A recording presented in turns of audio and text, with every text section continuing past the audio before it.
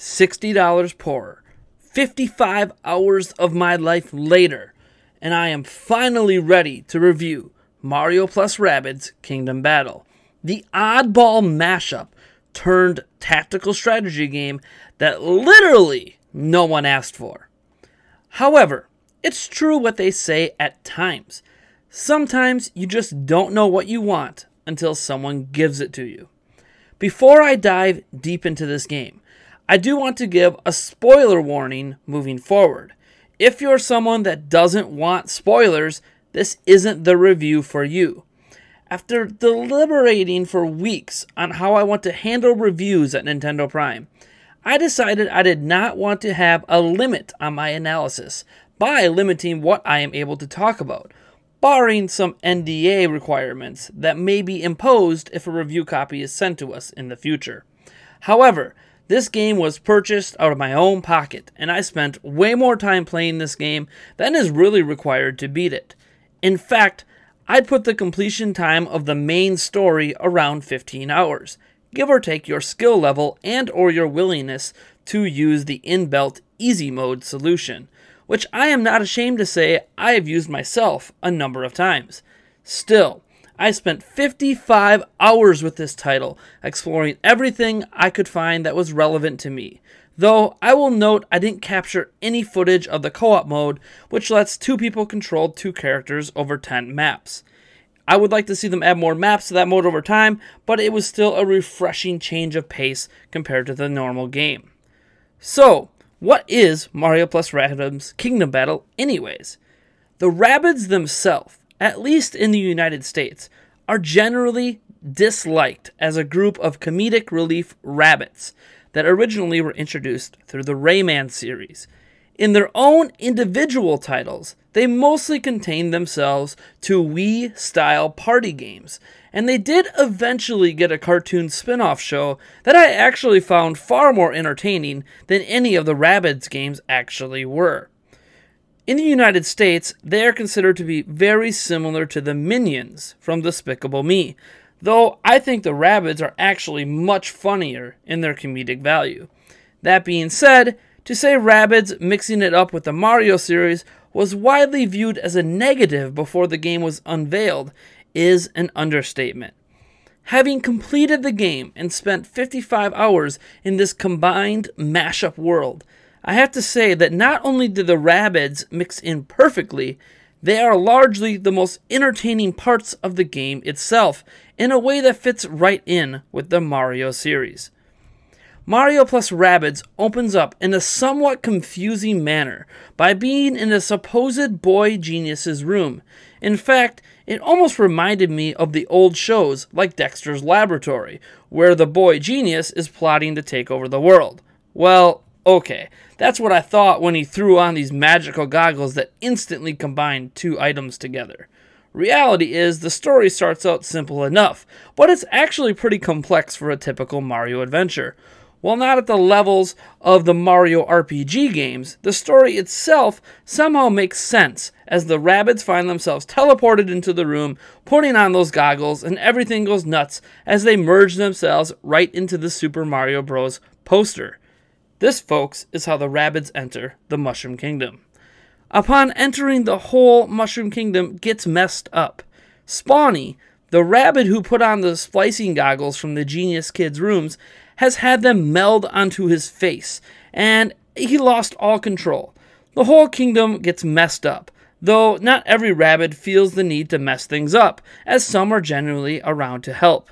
This is the setup for the whole premise of the game, with Beepo, the Rumba-looking device that you actually control your characters with, comes to life, as it was originally the AI system that was part of the goggles themselves. The story gets wackier and crazier the rest of the way, but instead of going through all the nitty-gritty details, let's just say the story itself is a labor of love, just like the visuals. We now know the game runs at 900p while docked and 600p while undocked at a smooth 30 FPS, although there are slight dips when the game zooms in on battle animations. But the game features some great depth of field effects, and does have anti-aliasing, which really makes the fact the game doesn't run at native 1080p and 720p, respectively, really hard to notice. Beyond the game's technical prowess, the Snowdrop engine from Ubisoft, combined with the talent behind the game, has made what I am not afraid to say is the best-looking Mario game released to date.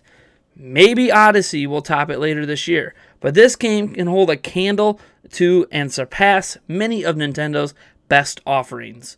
You could tell this game was crafted by a group of Mario fans who finally got to live out their dream of making a Mario game. The attention to story and the visual detail is stunning for such a wacky crossover, and, hint hint Nintendo, does show that Mario fans, like myself, do care more about story than Nintendo thinks.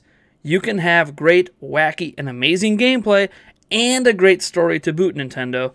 One need not sacrifice for the other. Anyways, the game world itself is brimming with details, as it mashes up the Mushroom Kingdom with the boys' bedroom in masterful ways, and there are all Rabbids in the background doing some zany stuff that is often wildly entertaining just to watch. The game itself works on a level-based system that is somewhat structured like a Mario game. There are 4 worlds, and in each world there are 8 levels, all of which are accessed in order of completion through a hub world that is built around Peach's castle. Each level consists of 2 battles, giving you a grand total of 64 battles in the main mode of the game. Of course, upon entering each world, 10 new additional battles open up in each world, so you can return for additional challenges and items. The worlds also encourage you to come back yet again, as each level also introduces several different puzzle elements you have to conquer on your way to the next battle, which feels very much like a combination of Mario and Zelda. Zelda, more so because there are a lot of clever block-pushing puzzles. Though, those aren't the only type of puzzles you will face. There are certain areas and puzzles you cannot complete the first time through, because they require abilities you only gain after beating each world. Thus, a loop of what feels like infinite replayability is instilled early on. I'm 55 hours in, and I still haven't 100%ed the game, for what that is worth. Speaking of being a completionist, this game is really a completionist's dream. While the extra stuff in the game mostly pertains to finding collectibles and content like soundtracks and trophies, the act of finding and getting this content often involves puzzle solving, making it a lot of fun to replay worlds with new abilities. What I mean to say is, this game is actually really enjoyable to complete, in comparison to many games where it can feel like a chore, Breath of the Wild, to 100%. Getting into the meat of the combat, if you were expecting a lighter version of XCOM combat, you couldn't be further from the truth. Mario plus Rabbids Kingdom Battle is not an easy game, and if you enable easy mode, it really only gives you some extra health. You could still get absolutely wrecked in many occasions if you don't perfect your strategy. The game isn't as restricting in movement, but rather than it seeming like a compromise to make the game easier, instead it's just a very different type of tactical strategy game. The feeling that you get playing a game like XCOM is still there, but different. By the late stages of the game, you're launching, pipe gliding, double jumping off your teammates and enemies, and all of this gives a feeling of massive progress in every turn. Though naturally, your enemies also have many of these same abilities, so their freedom of movement can actually completely destroy your strategy. In fact, there are times that I failed and lost a battle, and as you're doing that, you learn how the AI itself wishes to play with each enemy type. But then, even as you learn that, the pure freedom of movement can almost always throw you for an unexpected loop. This is especially true because the difficulty spikes in this game are very tough. One battle will seem like a breeze, only for the next battle to have you wipe your group in just a couple of turns. The game lets you play as 8 characters during these battles, and you unlock these characters throughout the adventure, which is a pretty hefty amount, and it doesn't bother me that the Rabbid characters are just counterparts to the Mario ones. They all each have their own play style on any given move, and you have up to 3 actions you can take. One of them simply being the act of moving your character, which can involve jumps and slides and just ducking behind cover. The other one is, one of 2 attack options, your base attack plus an extra damage side attack. And the last option is a special ability, all of which are unique to each character. Though there are a few characters that do have a hero shot-like ability. Sometimes it's called something else, but it has the same practical effect as one of their 2 special abilities. I really have no issue with this, and it is fun playing with the many different combinations of characters, and they all have their strengths and weaknesses. The game does require that you have at least one Rabbid in your party at all times, and I'm guessing Rabbid Peach will frequently be your choice, as she is the most effective and easiest to use healer option. Peach can heal as well, though her weapon combination with her healing ability is not a very good combination in many situations. Rabbid Mario is essentially the lone tank of the group, but I found it easier to leave him on the bench and develop strategies that involved avoiding damage rather than drawing enemy damage away from your other 2 members of your team. What does suck, at least on the surface, is that you have to use Mario all the time. I think it should have been just a requirement to have one Mario character and one Rabbid character in each 3-person group, rather than locking Mario in all of the time. I think they could have worked around the cutscene issue with Mario not in the party by simply having all unlocked characters up to that point just be included in every cutscene.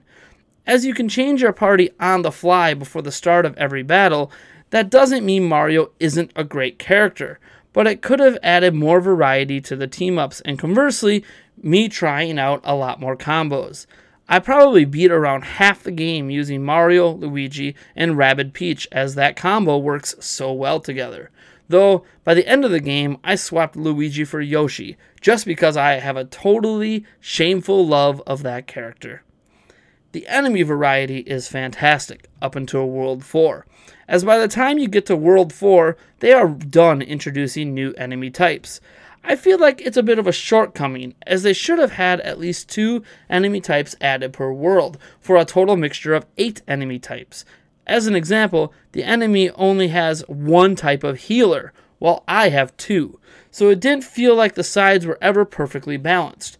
Of course, the game makes up for this by overwhelming you by pure numbers, or including mini-boss battles that are downright clever and at times brutally difficult. The final encounter is still one I am scratching my head over. While the fight itself was great, I don't really think it's that big of a spoiler to say it involved Bowser. Each boss was a mix of a Rabbid and something else, whereas the final encounter is Bowser plus a weird made-up thing that had literally 0 presence in the entirety of the game. It's an odd mix. But I mean, this is a game where Mario shoots gun, and there is a boss that sings opera songs about how much they are jealous of Mario. Yes, that actually happens. And no, I'm not going to care about spoiling it. I did warn this review would have spoilers, and this is by far my favorite part of the game. Enjoy.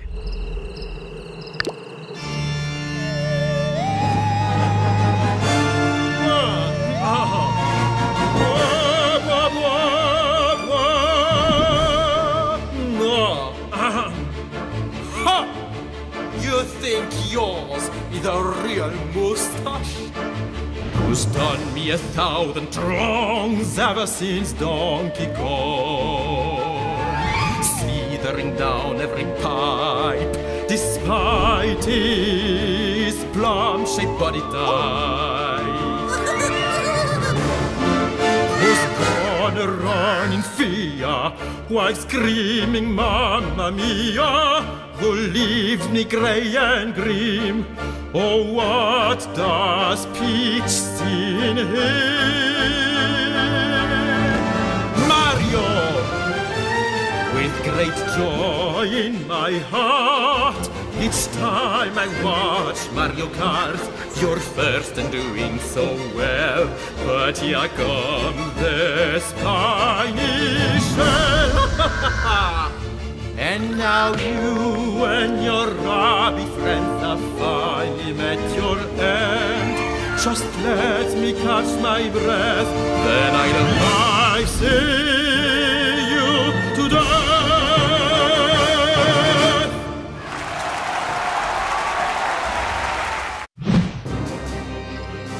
That's the end boss from World 3. By far my favorite world, though it did not have as much comedic variety as the other 3 worlds. It is Halloween themed, and I just happen to love Halloween, so I'm not ashamed to let my bias slip into this part of the review. The themes of each world are dramatically different, as you'd expect in a Mario game, and all are tackled in new and fresh ways that most Mario veterans will not have experienced before.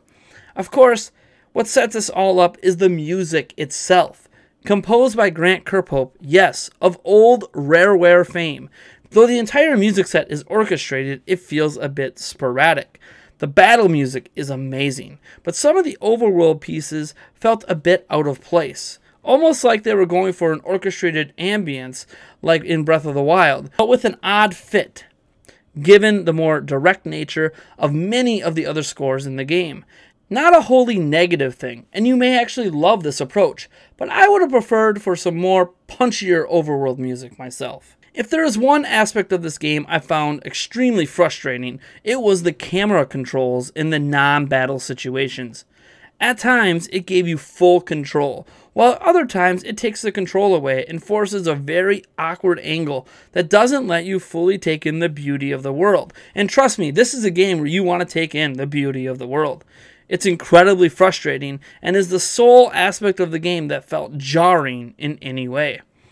I know some of you may be wondering how the DLC exclusive weapons impact the game after I made a video complaining about them, but I have yet to purchase the Season Pass for this game, and I won't be doing so until I see more of what is being offered in the new content packs. I am not upset that DLC is happening. This game is the perfect game to have DLC for, and there is certainly enough content on board to justify the entry price. However, I did have 8 exclusive 8-bit items that came with my copy of the game that I did use, and I have confirmed not everyone gets those items. While they are not the best weapons in the game, they definitely do give you an advantage as you purchase new weapons with coins. And every time you unlock a character, it also unlocks their 8-bit weapon, which at the time of unlocking the character, those weapons will be tied for the best weapon you have in your arsenal, and you won't have to pay for them. This does allow you to purchase upgrades for other characters faster, and as such, this is an advantage. Of course, as a primarily single-player game, that advantage won't matter or bother most folks. But I did want to mention it does help, and I am sure the exclusive Season Pass weapons work in a very similar fashion. Beyond the weapons, the game lets you customize your character through talent trees. You earn orbs for each battle, and you can also find additional orbs in each level through hidden chests. The type of talent trees I am most familiar with come from games like World of Warcraft and other more traditional RPGs, so I felt right at home as I tailored each character to my desired playing style. Of course, if that's not your thing, you can let the game auto-spend your orbs for you, though you may not learn about the new abilities you have gained while doing it that way. Overall, I have to say that I am really impressed with this game, and it has dethroned Splatoon 2 as my favorite Switch exclusive title to date.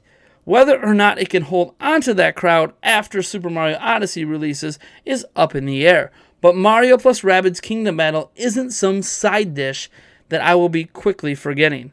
It's a labor of love for both franchises and brings each series' very best in a tactical strategy and puzzle-based game that can stand toe-to-toe with the very best games that genre has to offer, and is an entertaining romp both for XCOM veterans and newcomers alike. Set your Rabbid hate to the side, because this game is going to make you fall in love with them. Mario plus Rabbids Kingdom Battle gets a firm 4.5 out of 5.